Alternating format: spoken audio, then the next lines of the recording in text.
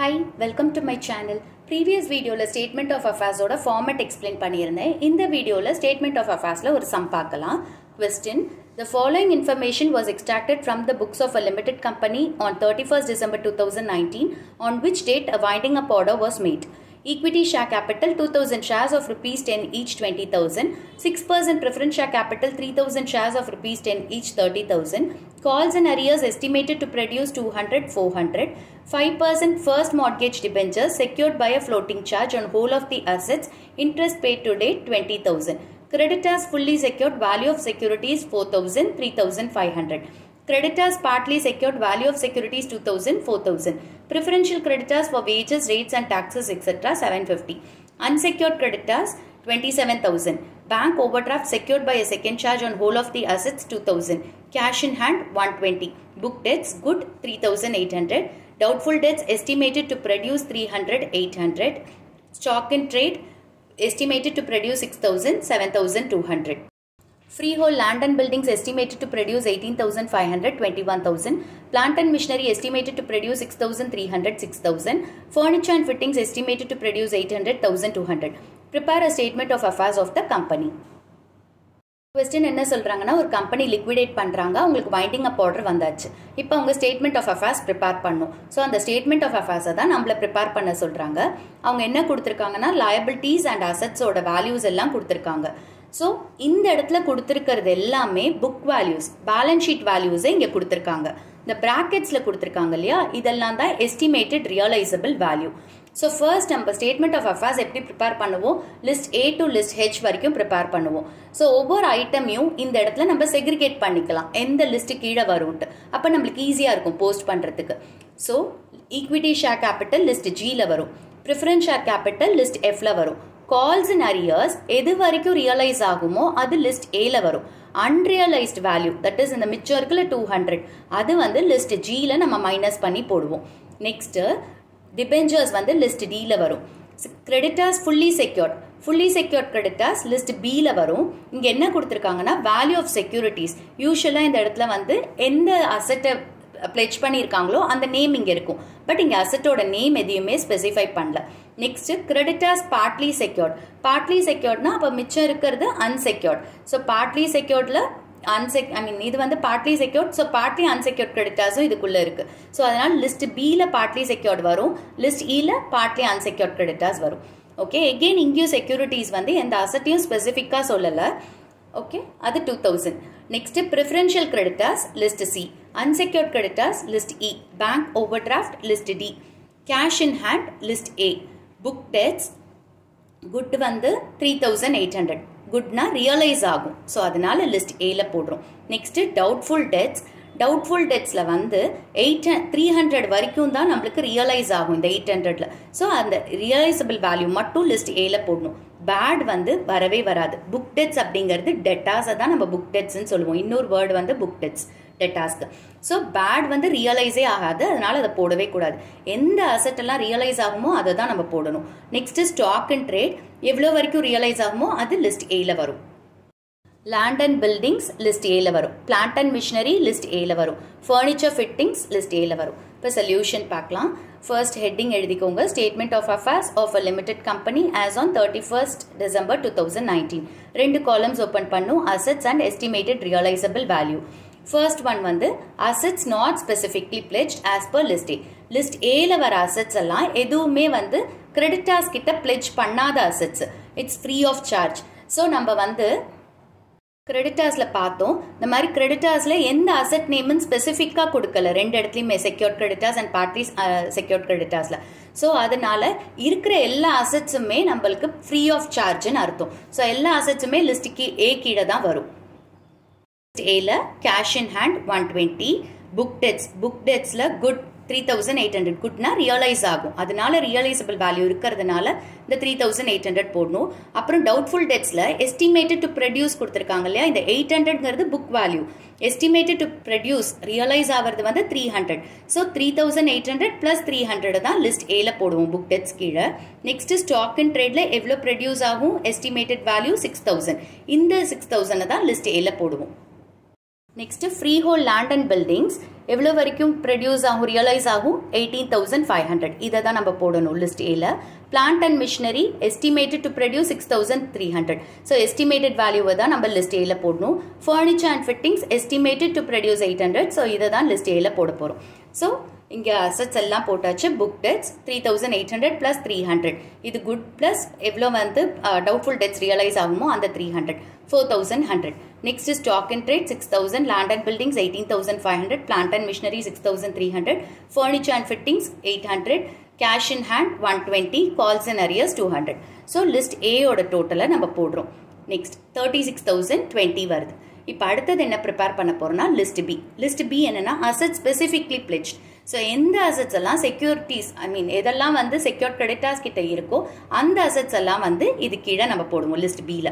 Okay list B ல நம்ம 4 காலம் ஓபன் பண்ணும் particularஸ்ல. ஃபர்ஸ்ட் ஒன் வந்து estimated realizable value அதை A னு மென்ஷன் பண்றேன். Next due to secured creditors B னு மென்ஷன் பண்றேன். deficiency C னு மென்ஷன் பண்றேன் and surplus D னு மென்ஷன் பண்றேன். இங்க வந்து creditors fully secured. So value of securities estimated realizable value in the securities என்னன்னா 4,000. So A column இந்த 4,000 estimated realizable value. Due to creditors B column 3,500 போடணும். இங்க securities 1 4,000 வந்து estimated realizable value லியும் due to secured creditors 3,500. இப்போ இது ரெண்டுத்துலயும் deficiency இருக்கா இல்ல surplus இருக்கான்னு பார்க்கணும். So estimated realizable value லேந்து இந்த due to secured creditors minus பண்ணும். That is A minus B. 4,000 minus 3,500 500 rupees surplus இருக்கு realizable value ல. So the surplus column கீழே 500 போடணும். deficiency ல எதுவும் கிடையாது. அடுத்தது creditors partly secured ல value of securities 2,000 இருக்கு. So இந்த securities ஓட estimated realizable value 2,000 இதை A column ல போடணும். due to creditors இதுதான் 4,000 அதை B column ல போடணும். So second partly secured creditors ல securities estimated realizable value 2,000 due to creditors 4,000. So இப்போ deficiency surplus ஆன் கண்டுபிடிக்கணும். A minus B. So 2,000 minus 4,000. So இங்க deficiency ஏன்னா realizable value கம்மியா இருக்கு. But securities secured creditors கொடுக்க வேண்டிய value வந்து ஜாஸ்தியா இருக்கு. So அதை வந்து deficiency columnல இந்த 2,000 போடணும். So இப்போ இதோட total போடுறோம் நம்ம. First column oda total 6,000, second B oda total வந்து 7,500, C க்கு 2,000 and surplus க்கு 500. இப்போ என்ன பண்றோம்னா surplusல இருக்கிற columnல இருக்கிற value மட்டும் தான் estimated realizable value கீழ காட்டணும் இந்த columnல. So surplus மட்டும் தான் இங்க காட்டுவோம். இந்த deficiency எங்க போகும்னா list E ல போகும். Unsecured creditors கீழ போகும். So இந்த deficiency ல value இருந்தா it will be treated as unsecured creditors. So it will be shown under list E. Okay, so இந்த 500 மட்டும் இங்க போட்டுட்டு இப்போ next என்ன பண்ண போறோம்னா list A ஓட டோட்டலையும் இந்த 500யும் ஆட் பண்ண போறோம். So அப்போ 36,520 வரும். The 36,520 என்னன்னா estimated total assets available for preferential creditors, debenture holders, bank overdraft and unsecured creditors. So இந்த assets realizable value வச்சு தான் நம்ம என்ன பண்ண போறோம் இந்த order of paymentல கொடுக்க போறோம். First creditorsக்கு pay பண்ணும் preferential creditorsக்கு, next debenture holdersக்கு, bank overdraft, அதுக்கப்புறம் unsecured creditors, அதுக்கப்புறம் தான் contributoriesக்கு pay பண்ணுவோம். Next என்ன prepare பண்ண போறோம்னா summary of gross assets. Gross realizable value of assets specifically pledged. Specifically pledged ல நம்ம இந்த estimated realizable value இதுதான் list B தான் specifically pledged. அதுல இந்த estimated realizable value 6,000 போடணும். So specifically pledged இந்த 6,000 காட்டுறோம். Other assets அப்படிங்கிறது list A. So list A ஓட டோட்டலை இந்த இடத்துல போடுறோம். List A ஓட total 36,020. So இதை வந்து other assets கீழே போடணும். Other assets 36,020. So இப்போ இந்த specifically pledged and other assets ஓட realizable value add பண்றோம். 42,020 வருது. இதுதான் summary of gross assets. So gross assets ஓட total வந்து 42,020. Next என்ன பண்ண போறோம்னா liabilitiesக்கு போட போறோம். இப்போ இந்த assets ஓட டோட்டலை வச்சு தான் நம்ம என்ன பண்ண போறோம் liabilities அதோட order of paymentல நம்ம போடணும். First liabilities column open பண்றோம். So liabilities அது கீழே எழுதிக்கோங்க to be deducted from surplus or added to deficiency as the case may be. Okay, estimated realizable value column அப்படியே continue ஆகும். இந்த இடத்துல இருக்குல்லையா left sideல ஒரு gross liabilities column எக்ஸ்ட்ராவா ஓபன் பண்ண போறோம். First வந்து secured creditors as per list B. List பியில் எவ்வளோ வரைக்கும் செக்யூர்ட் கிரெடிட்டாஸோ அந்த வேல்யூவை அங்கே போடணும். ஸோ அது எப்படி கால்குலேட் பண்ணுவோம்னா A R B which ever is less. So அந்த செக்யூர்ட் கிரெடிட்டாஸ் லிஸ்ட் பிக்கு லயபிலிட்டிஸில் எவ்வளோ போடுவோம் அப்படின்னா ஏ ஆர் பி, அதுக்கு ஒர்க்கிங்ஸ் போட்டிருக்கேன். A R B which ever is less. So for securities 1 எது வந்து கம்மியாக இருக்குன்னு பார்க்கலாம், ஏ காலமா பி காலமான்னு. This first security, இதுக்கு first A columnல 4000 இருக்கு, B columnல 3500 இருக்கு. So எது கம்மியா இருக்கு, B column 3500. So இதை எடுத்துக்கணும். அடுத்தது securities, second securitiesல 2000 வந்து A columnல இருக்கு, B columnல 4000 இருக்கு. அப்ப இந்த ரெண்டு columnல எது கம்மியா இருக்கு இந்த second securityலனா 2000. So A columnக்கு 3500 கம்மியா இருக்கு and Bல வந்து that is second securitiesல 2000 இந்த வேல்யூ தான் கம்மியா இருக்கு. First security 3500 கம்மி வேல்யூ கம்பேர் பண்ணும்போது A and B. Next securities 2ல வந்து 2000 கம்மியா இருக்கு A and B கம்பேர் பண்ணும்போது. ஓகே, இப்போ இது ரெண்டுத்தையும் டோட்டல் பண்றோம். ஸோ இதுதான் நம்மளோட total secured creditors 5500. So secured creditors cross liabilities காலம்ல மட்டும்தான் அந்த 5500 போடணும். இந்த சைட் போடக்கூடாது, இங்கே ஒரு டேஷ் போட்டுருணும். ஓகே, ஸோ இந்த செக்யூர்ட் கிரெடிட்டாஸ் எப்படி கால்குலேட் பண்ணுறோம், specifically pledged list B கீழே A or B ரெண்டு காலம் இருக்குல்ல, estimated realizable value இருக்கு, due to secured creditors இருக்கு. அந்த A or B காலம்ல எந்த வேல்யூ கம்மியா இருக்கோ அதை தான் இங்க நம்ம போடுவோம். ஒவ்வொரு செக்யூரிட்டிஸ் இப்போ 2-3 செக்யூரிட்டிஸ் இருக்குன்னா அதுல கம்பேர் பண்ணுங்க. ஃபர்ஸ்ட் செக்யூரிட்டிக்கு ஏயா பியா எது கம்மியா இருக்கு, அதே மாதிரி செகண்ட் செக்யூரிட்டிஸ் ஏயா பியா எது கம்மியா இருக்கு, அதுக்கப்புறம் எது கம்மியா இருக்கும் அந்த ரெண்டு இதுலயும் அதை ஆட் பண்ணிட்டு அந்த டோட்டலை இங்க போடுங்க. ஓகே, நெக்ஸ்ட் வந்து ப்ரிஃபரன்ஷியல் கிரெடிட்டாஸ். இது லிஸ்ட் சி. இப்போ ஃபர்ஸ்ட் ஆர்டர் ஆஃப் பேமெண்ட்ல நம்ம secured creditors, next preferential creditors. So preferential creditors for wages, rates and taxes கொடுத்துருக்காங்க. Preferential creditors for wages, rates and taxes 750. So இந்த 750 நம்ம என்ன பண்ண போறோம், பே பண்ண போறோம். Preferential creditors for wages, rates and taxes, இது list C. 750 estimated realizable value போடணும், gross liabilities போடணும்.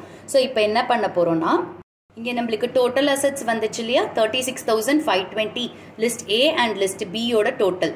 இந்த டோட்டல்லேருந்து ஃபர்ஸ்ட் நம்ம எதுக்கு பே பண்ண போறோம், ப்ரிஃபரன்ஷியல் கிரெடிட்டாஸ்க்கு. ஸோ அதை மைனஸ் பண்ண போறோம். Total of list A and list B 36,520லேருந்து நம்ம இந்த 750 ப்ரிஃபரன்ஷியல் கிரெடிட்டாஸை மைனஸ் பண்ணுறோம். ஸோ வர வேல்யூ வந்து 35,770. இப்போ ப்ரிஃபரன்ஷியல் கிரெடிட்டாஸ் நம்ம பே பண்ணியாச்சு. அப்போ இந்த பேலன்ஸ் யாருக்கு இருக்கு, estimated balance of assets. So அசெட்ஸோட balance, left over balance வந்து available for debenture holders list D, bank over draft list D and unsecured creditors list E இவங்களுக்காக. நெக்ஸ்ட் இது யாருக்கு பே பண்ண போறோம், first debenture ஹோல்டர்ஸ்க்கு.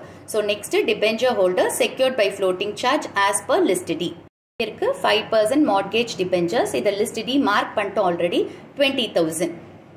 Debenture holder secured by floating charge as per list D 20,000. Estimated realisable வேல்யூலையும் போடணும், cross லயபிலிட்டிஸ்லையும் போடணும். இப்போ இந்த 20,000 என்ன பண்றோம், இந்த டோட்டல் அசெட்ஸோட பேலன்ஸ் இருக்குல்ல ப்ரிஃபரன்ஷியல் கிரெடிட்டாஸ் பே பண்ணி அதுலேருந்து இதை பே பண்ணணும். ஸோ 35,770 மைனஸ் 20,000 15,770 வரும். ஓகே, நெக்ஸ்ட் இதுலேருந்து என்ன பே பண்ண போறோம்னா bank over draft. Bank over டிராஃப்டும் list D கீழே வரும். ஆல்ரெடி நம்ம இங்கே மார்க் பண்ணிட்டோம் bank over draft 2000 list Dன்னு. So அதில் எழுத வேண்டியதான் bank over draft secured by a second charge as per list D 2000. இந்த சைடும் கிராஸ் லயபிலிட்டிஸ்லையும் 2000 எழுதணும். ஸோ இப்போ என்ன பண்ண போறோம், இந்த 15,770 பேலன்ஸ்லேருந்து இந்த 2000 மைனஸ் பண்றோம். ஸோ 13,770 வரும். இந்த ஆன்சர் என்னன்னு எழுதுவோம்னா எஸ்டிமேட்டட் சர்ப்ளஸ். ஏன்னா இன்னும் டோட்டல் அசெட்ஸ் பாக்கி இருக்கு. இந்த debenture holders and bank over draft list D பே பண்ணி இன்னும் நம்மளுக்கு சர்ப்ளஸா அமௌண்ட் இருக்கு கையில் அசெட்ஸ்லேருந்து. ஸோ அதனால estimated surplus as regards debenture holders and bank over draft. Okay, next list E. List E என்னது, அன்செக்யூர்ட் கிரெடிட்டாஸ். செக்யூர்ட் கிரெடிட்டாஸ்ல ஃபர்ஸ்ட் இந்த லிஸ்ட் பியில் specifically பிளெஜ்ட் இருக்குல்ல, அதில் இந்த டிஃபிஷியன்சி காலம்ல ஏதாவது அமௌண்ட் இருக்கான்னு பாருங்க. இங்கே ஒரு 2000 இருக்குல்ல டிஃபிஷியன்சியில், இதை வந்து ஃபர்ஸ்ட் அன்செக்யூர்ட் கிரெடிட்டாஸ் கீழே டிரான்ஸ்ஃபர் பண்ணிடுங்க. ஸோ இவங்க பார்ட்லி அன்செக்யூர்ட், ஸோ அங்கே நம்ம டிரான்ஸ்ஃபர் பண்ணோம் அன்செக்யூர்ட் கிரெடிட்டாஸ் கீழே இந்த 2000. Unsecured creditors as brought down from column C under list B 2000.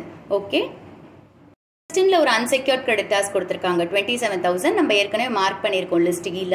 So அதையும் நம்ம அங்கே போடணும். Unsecured creditors 27,000. In the total outer column 29,000 estimated realizable value as well as gross liabilities நம்ம எழுதணும். இப்போ என்ன பண்றோம், இந்த surplus இருக்குல்ல, assetsலேருந்து preferential creditors, debenture holders, bank overdraftலாம் பே பண்ணிட்டு மிச்ச அமௌண்ட் வந்து 13,770. ஸோ அசெட்ஸோட leftover பேலன்ஸ்லேருந்து நம்ம இந்த unsecured creditors 29,000 பே பண்றோம். இங்க என்ன இருக்கு, அசெட்ஸோட பேலன்ஸ் வந்து 13,770 தான் இருக்கு. பட் 29,000 நம்மளுக்கு unsecured creditors இருக்கு. அப்போ நம்மளுக்கு 15,230 மைனஸ்ல வரும். இதை நம்ம என்னன்னு சொல்லுவோம்னா deficiency as regards creditors. deficiency as regards creditors னு எழுதுவோம். ஓகே, ஸோ அதே மாதிரி இந்த கிராஸ் லைபிலிட்டிஸ் இருக்குல்ல, அதோட டோட்டல் எல்லாத்தையும் நம்ம இந்த இடத்துல போடணும். ஸோ 57,250 வரும். இப்போ என்ன பண்ணுறோன்னா, இந்த கிராஸ் அசெட்ஸோட டோட்டல் இருக்குல்ல 42,020, அதுலேருந்து இந்த கிராஸ் லைபிலிட்டிஸை மைனஸ் பண்ணால் நம்மளுக்கு இந்த வேல்யூ வரணும். அப்போ உங்கள் ஆன்சர் கரெக்ட். ஸோ கிராஸ் அசெட்ஸ்லேருந்து இந்த கிராஸ் லைபிலிட்டிஸை மைனஸ் பண்ணிங்கன்னா இதே வேல்யூ இங்கே வரணும் நம்மளுக்கு. ஓகே, ஸோ அதே மைனஸ் 15,230 வரும். நெக்ஸ்ட் என்ன பண்ண போறோம், issued and called up capital. இப்போ unsecured creditors வரைக்கும் பே பண்ணியாச்சு. அடுத்து contributories யாரு, preference shares and equity shareholders. So first preference shareholders list F. Person preference share capital 3,000 shares of ₹10 each கொடுத்திருக்காங்க 30,000. இது list F ல போடணும். 3,006% preference shares of ₹100 each as per list F 30,000. Next வந்து list G வந்து equity share capital. equity share capital 20,000. So in the 20,000 list G ல போடுறோம். 2,000 equity shares of ₹10 each as per list G 1,20,000. 20,000. Okay. Calls and arrears estimated to produce 200, 400 கொடுத்திருக்காங்க. So calls and arrears இருக்கு. Calls and arrearsங்கிறது shareholders pay பண்ணாத amount. So அதுல வந்து 200 recover பண்றாங்க. But மிச்சம் இருக்கிற 200 இருக்கு இல்லையா, 400 மைனஸ் 200, மிச்சம் இருக்கிற 200 ரெக்கவர் பண்ண முடியாது. ஸோ இதை என்ன பண்ணுவோம்னா, இந்த ஈக்விட்டி ஷேர் கேபிட்டல்லேருந்து இதை மைனஸ் பண்ணும். அந்த 200 எது வராதோ அந்த அமௌண்ட்டை மைனஸ் பண்ணும். இந்த எஸ்டிமேட்டட் டு ப்ரொடியூஸை நம்ம எங்கே போட்டோம், லிஸ்ட் ஏல. அப்போ வராத மிச்ச 200 லிஸ்ட் ஜியில் ஈக்விட்டி ஷேர் கேபிட்டல்லேருந்து மைனஸ் பண்ணணும். Less irrecoverable calls and arrears 200. So 20,000 equity share capital minus 200 19,800. இப்போ என்ன பண்ண போறோம், இங்க ஆல்ரெடி நம்மளுக்கு ஒரு deficiency இருக்கா இந்த unsecured creditorsலேருந்து. இதோட நம்ம என்ன பண்ண போறோம்னா preferential capitalலையும் equity share capitalலையும் ஆட் பண்ண போறோம் அந்த அமௌண்ட்டை. ஸோ இங்கே என்ன சொல்லியிருக்காங்க, added to deficiency as the case may be. இப்போ deficiency இந்த இடத்துல இருந்தால் இதோட நம்ம என்ன பண்ண போறோம், preferential share capitalலையும் equity share capitalலையும் add பண்ண போறோம். 15,230 plus 30,000 plus 19,800 65,030. இது வந்து estimated deficiency as regards contributories as per list H. ஏன்னா நம்மளால unsecured creditors பே பண்ண முடியல, அதுவே deficientா இருக்கு. அப்போ preference share capitalக்கும் equity share capitalக்கும் எந்த அமௌண்ட்டும் இருக்காது அந்த shareholdersக்கு பே பண்றதுக்கு. ஸோ அதனால என்ன எழுதுறோம், estimated deficiency as regards contributories as per list H. So இதுதான் ஸ்டேட்மெண்ட் ஆஃப் அஃபேர்ஸ் ப்ரிப்பேர் பண்ணுறதுக்கான ஒரு சம். ஸோ இந்த ஃபார்மேட்டில் தான் நம்ம ப்ரிப்பேர் பண்ணுவோம். ஹோப் உங்களுக்கு புரிஞ்சிருக்கும். தேங்க்ஸ் ஃபார் வாட்சிங் த வீடியோ. Stay tuned.